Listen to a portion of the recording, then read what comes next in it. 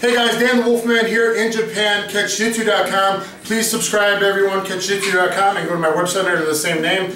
People have been liking, in the last 2 weeks, I put out 2 videos on knee on belly escapes and counters. 11 counters going into submissions, mostly, or reversing to on top from knee on belly. So today is going to be ultimate knee rides. Not just knee on belly, but knee on chest, double knee rides from the back, all kinds of knee rides. Today is going to be ultimate knee rides.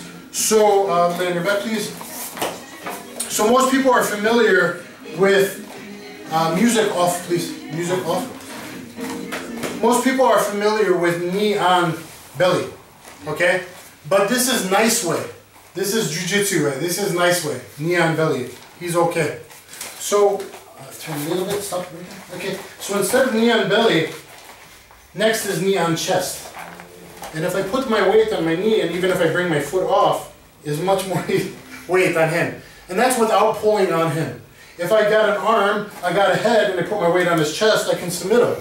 Just by focusing all my weight onto his knee. So it really shouldn't be KOB. Sometimes it's helpful, knee on belly. And sometimes you want to be nice. But it really should be knee on chest, KOC, or knee on S, KOS for sternum or solar plex. So really my knee should go here, and I should be riding him, picking him up, and pressing him like a,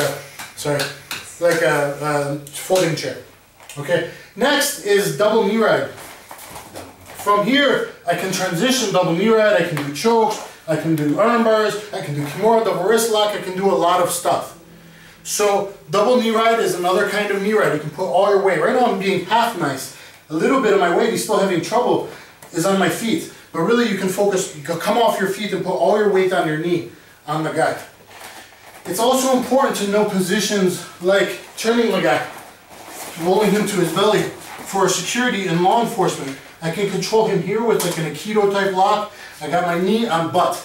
Lower back or butt. Knee on lower back or butt. I can come across here, get a one-handed choke. I can cross face him here and put my elbow in and really control him there. Okay? Besides that, I can come double knee ride and control him. I could be handcuffing this wrist and then work on this wrist, get the wrist together.